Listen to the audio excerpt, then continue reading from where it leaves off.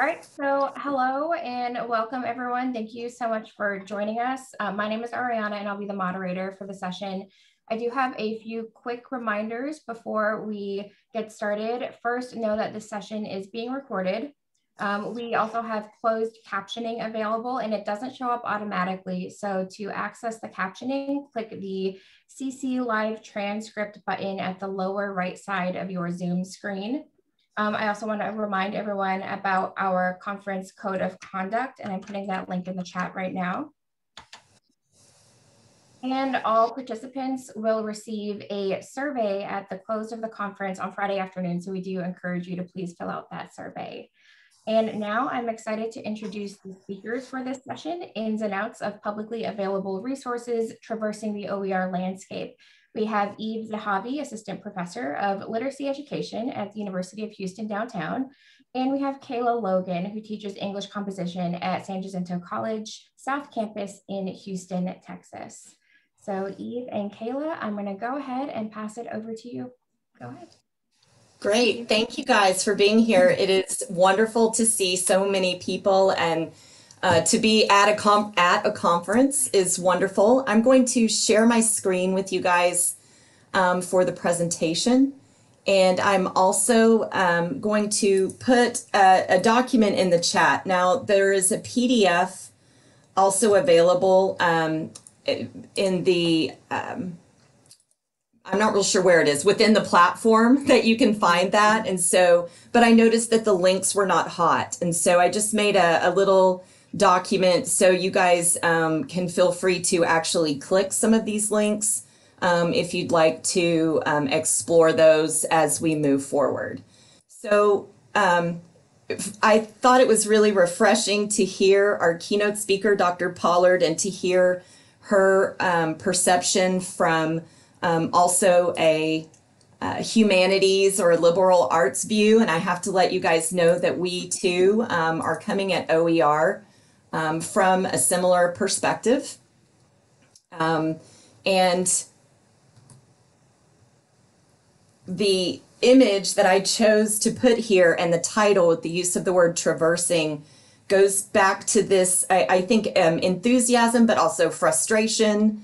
Very much wanting to do OER, as was mentioned. We want social justice. We want things to be there for our students, but we also encountered some struggle, and it was a little bit of an uphill battle sometimes doing that. So in this presentation, we're going to begin by talking about our research, which was in a quest to find the right OER and to decide whether to go OER or to stick with the textbook, and all of the ways that took us in terms of really defining and understanding what is OER and what isn't, learning about these Creative Commons codes, which seem a little confusing, and then we're going to give you guys some recommendations and give you some things to think about as we move forward. So I'm going to turn it over to Eve to talk a little bit about our research.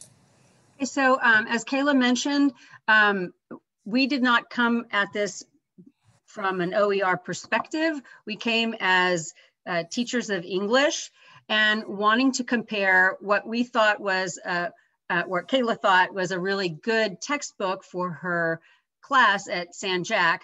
And you know, they're encouraging us to use OER. So we wanted to compare it to the OER course, and that those OER courses have prescribed texts. That's correct, right?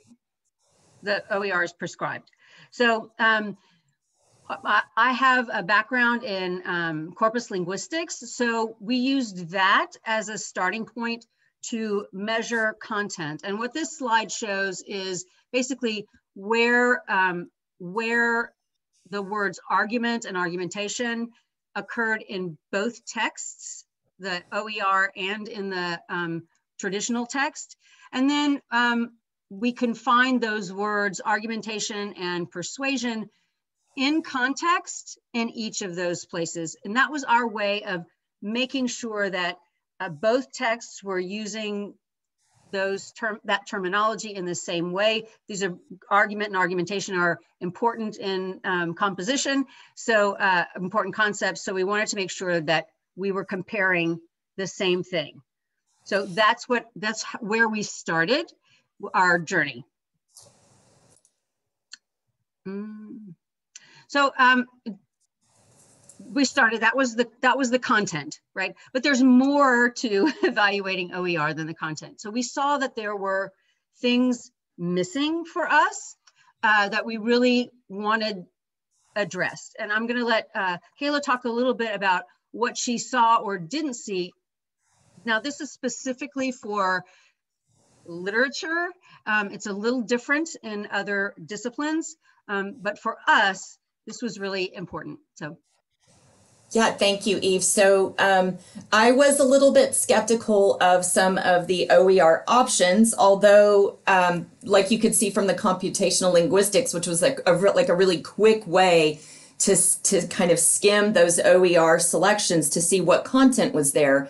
And what we found essentially was that a lot of the content is similar, but the reading levels or just the ease of reading were maybe not there. And I think that, we're reading teachers and reading educators. So wanting students to be enthusiastic about the text that they were looking at was really important. And to be frank, several of the OER textbooks were missing that visual, beautifulness that kind of made students want to read.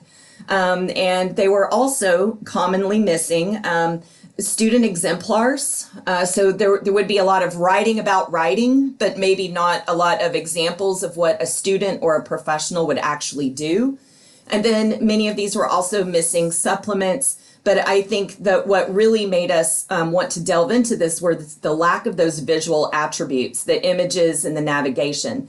Now, this isn't always true for all OER, but I found it to be true for the books that we were looking at. And so we were exhausted. We had been doing a lot of work looking at these things. And what we decided to do was to take a look at some sources for analyzing textbooks the old-fashioned way, and then to think about how that could be integrated into a quick checklist that really busy professors could use to just kind of give an overview of an OER source. And we're going to come back to this checklist a little bit later. What we also wanted to do today was to take you, as I said, through our question of, as we're digging into all of these options, what exactly is OER and what is it not? And so, Eve, I'm going to turn it over to you to talk about this slide and then also the institutional differences. Okay, so as we know, House Bill 810, this is talking about encouraging universities or requiring universities to offer this, and this is their language. So to them, OER is a teaching, learning, or research resource that is in the public domain or has been released under an intellectual property license that permits free use, adaptation, redistribution of the resource by any person. The term may include full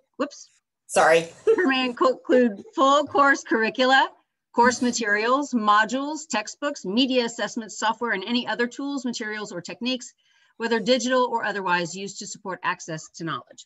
So that's what the bill says.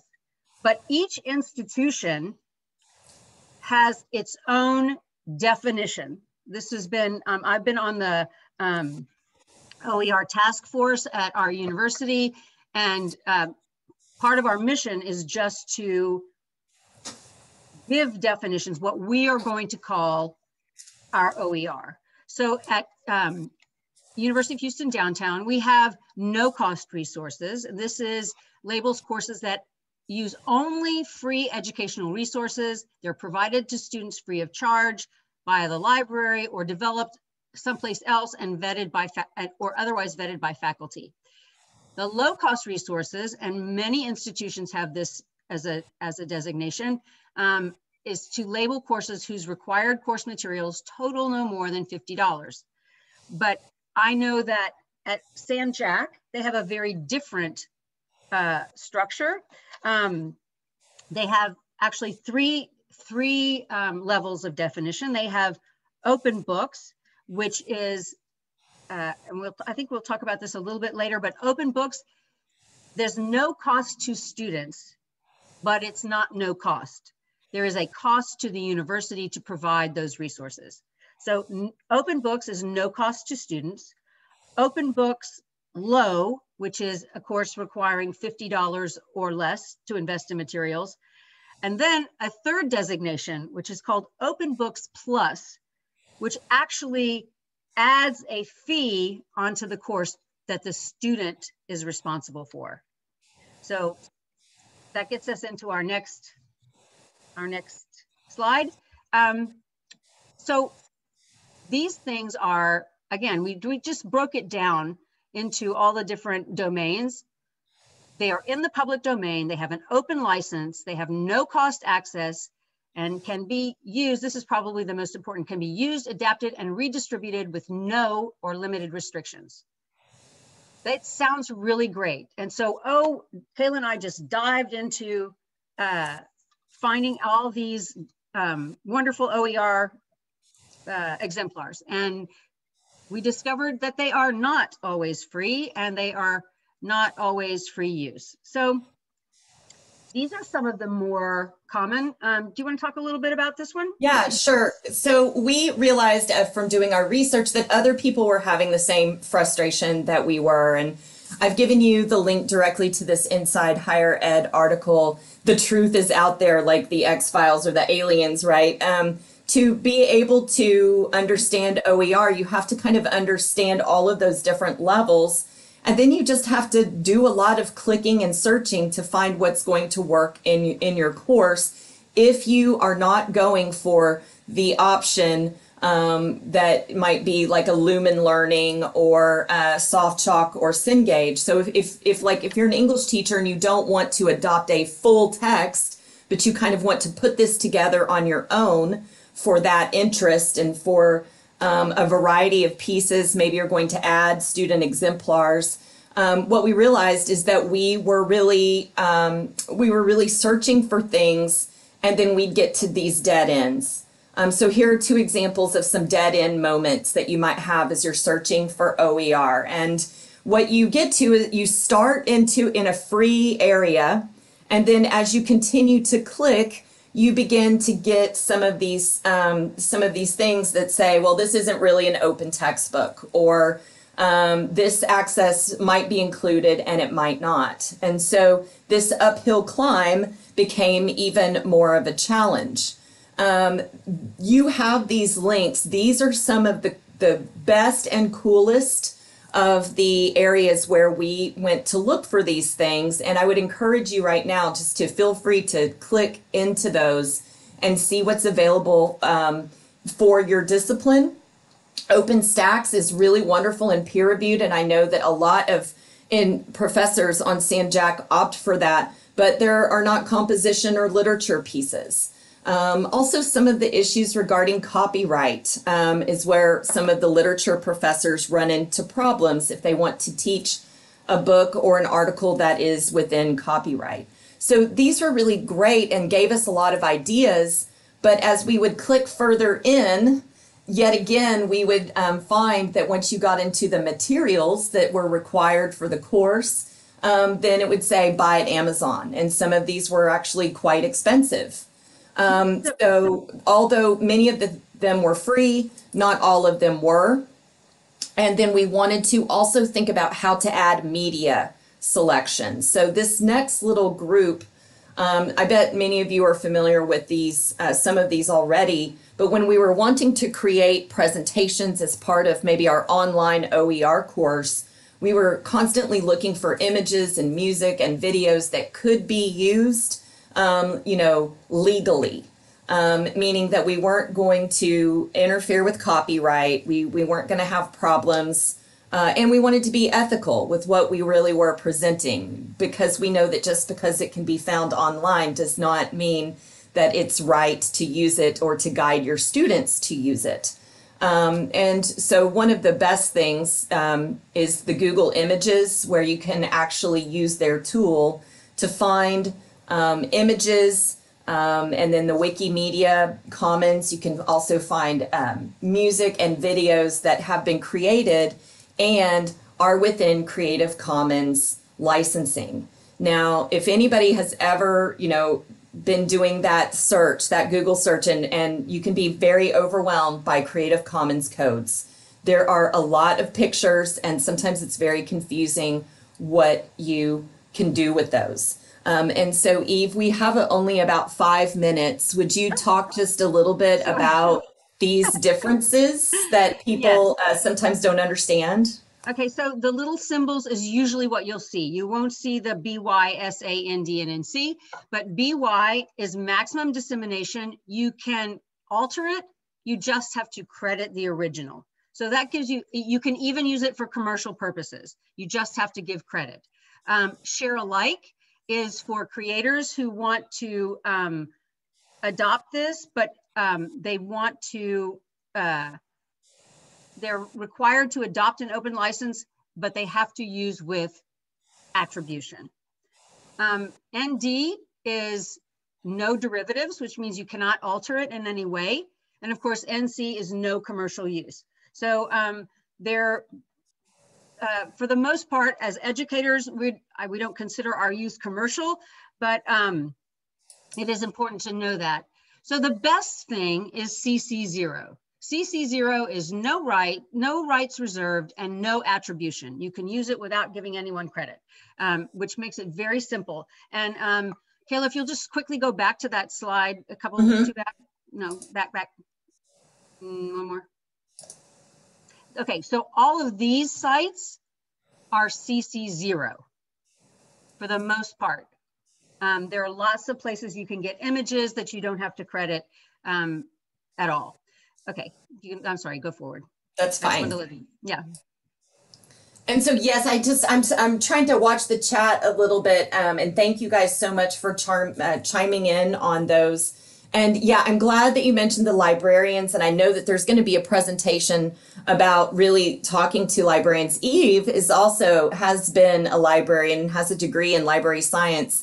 And that was one of the biggest tips that we found. So if you want to link these things into your Blackboard shell, or if you want to use them, talking to the librarian is definitely important. Also, just to go up to the top of that, things like Merlot and some of the SUNY ones, they offer peer review sites. And so if you get an opportunity to click peer reviewed only, you don't waste a lot of time, right? You can kind of get to some higher quality things.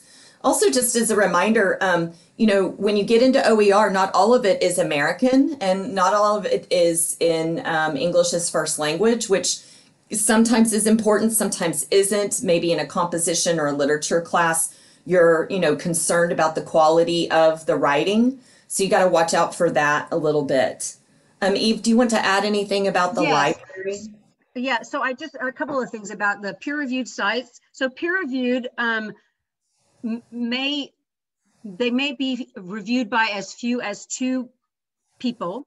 And for example, the criteria for Merlot is the quality of the content, the effectiveness of the teaching tool, and the ease of use. But nowhere in there is there a place for, homework assignments or end of chapter questions or tests or quizzes or even, as Kayla said, exemplars. So you really have to be careful. Even though they're peer-reviewed, there still may be some things that you want to look for. Also, when you talk to a librarian, most library holdings you can embed in Blackboard and probably in Canvas without breaking copyright. So if you're a student in the university and you have access to Blackboard, you as a professor can embed whatever article in Blackboard for your students for that class.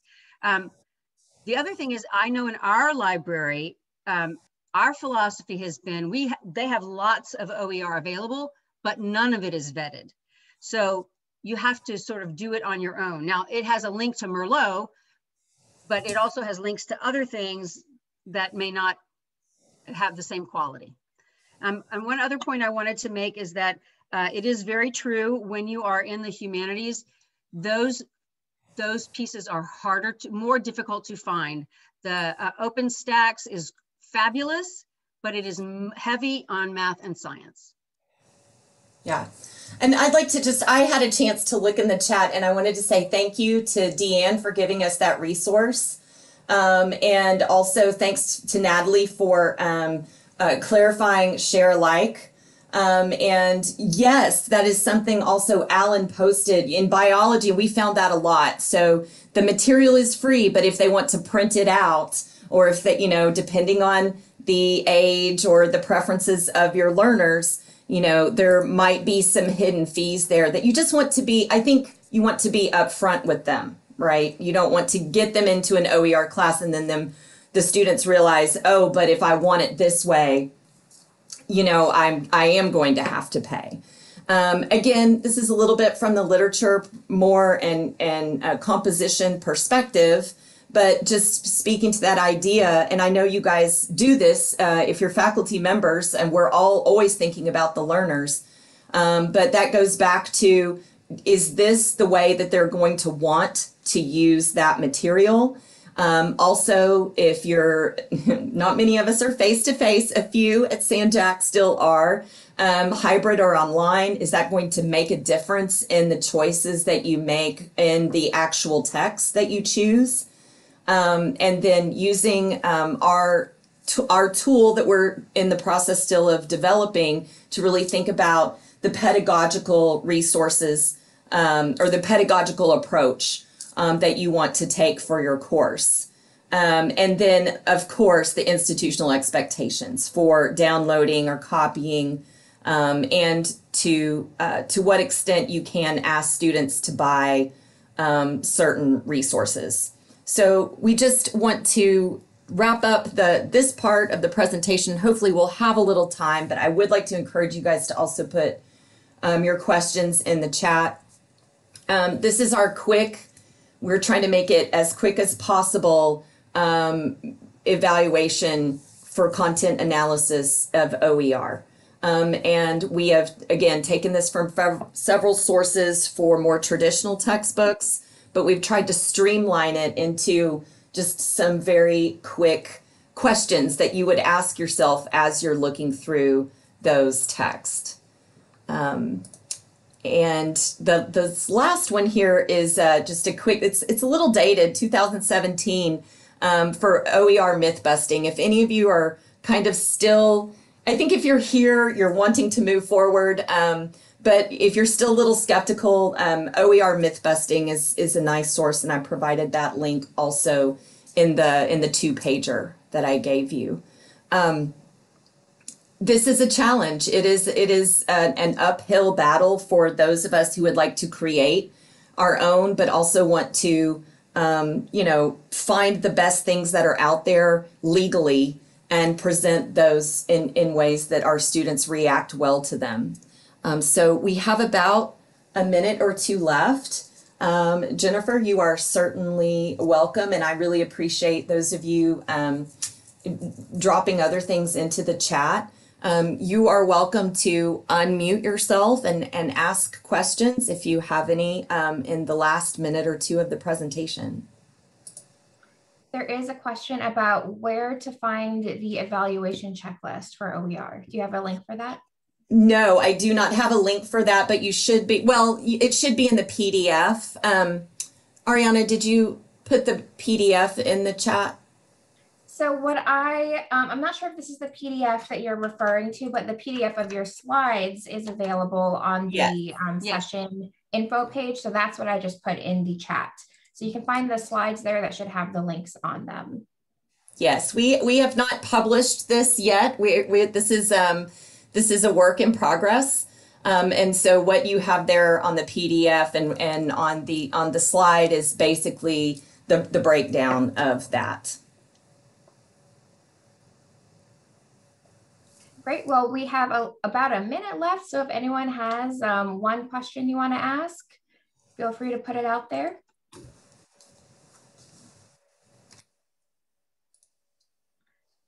I it seems like we're good. I don't see any other questions coming in. Thank you so much, Eve and Kayla. That was a really fantastic presentation. I can see a lot of people in the chat saying that they appreciated it, and thank you. So thank you so much. Thanks. It was so fast. Thank you guys for being here. Yes, thank you, Good everyone, luck. for coming. Good luck on your journey.